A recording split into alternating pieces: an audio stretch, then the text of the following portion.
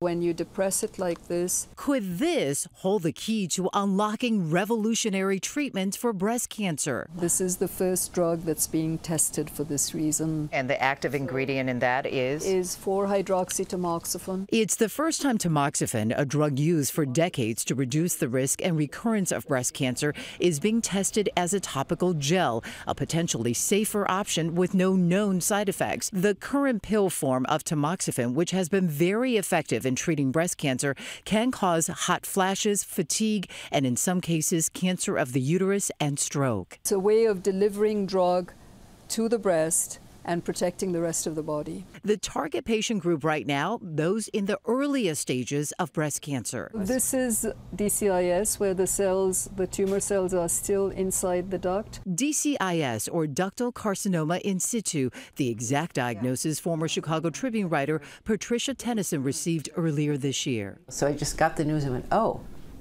You take a breath and go, okay, well, what's next? Tennyson agreed to participate in the clinical trial before her surgery, using the gel and taking a pill. One of them is a placebo. The goal is to see if both work just as well in fighting cancer cells. We hope it will decrease the growth rate of the cells, and it will really provide very important information to help other women in the future.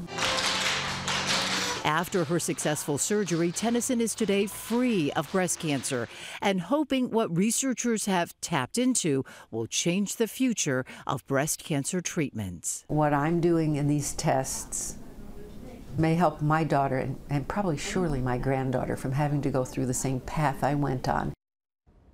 So this is a blind study. Neither the patient nor the doctor knows if they're taking the pill or the experimental gel as a placebo. Northwestern is one of 6 hospitals nationwide that continues to recruit more patients for this clinical trial. The results may come in 2 years. You can find more information on our website about this clinical trial at abc7chicago.com. Oh, that's Hey, if you like that video, be sure to subscribe to our ABC7 Chicago YouTube channel.